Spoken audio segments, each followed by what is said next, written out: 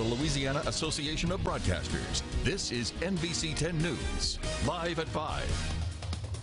Thanks for joining us for your ArkLaMiss News Source. I'm Christina Jensen. Our top story at 5: after months of campaigning, debating, and enduring those political ads, Election Day for the 2022 midterms is underway. Voters are weighing in on local, state, and national elections. NBC 10's Dominique Williams is in Ouachita Parish with more. Dominique. Election Day is here. Residents, along with first-time voters, are coming to the polls to have their voice heard where it counts.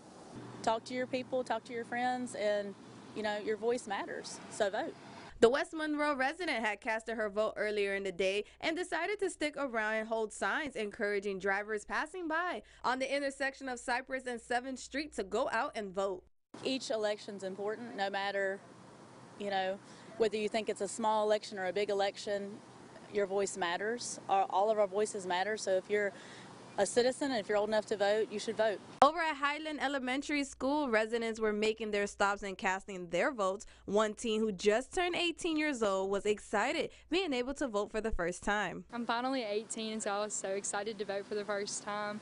I just think it's my civil duty. Another first-time voter shared how it was important as a young voter to get his voice in order to see changes take place in office. It's just to get my voice heard.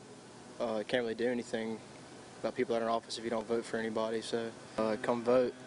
A lot of young people don't do it now, or it's not taught.